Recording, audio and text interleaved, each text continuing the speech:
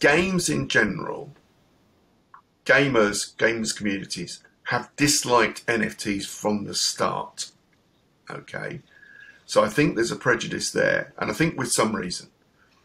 If you go into other industries, creative industries, whether it's 3D art, whether it's music, and other sort of characterized collectibles, I think NFTs are have been more warmly received.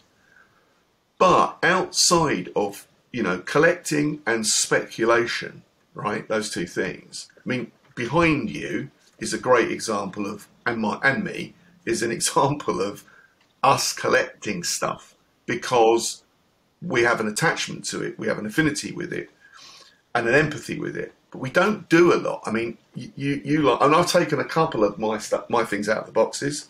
You haven't. That's sort of about as far as it goes. I think that NFTs need a bit more utility. I think that will come.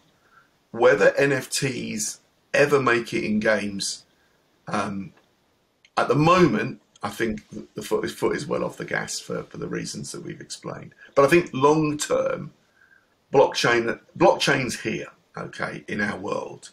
In my view, it's here.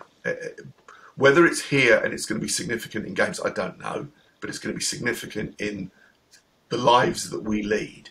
And whether that's kind of like your gas bill or how you buy your car or rent your car, I don't know, but there's going to be utility there, and there's going to be benefit for consumers. And I think that's the key thing. What is the benefit for a consumer?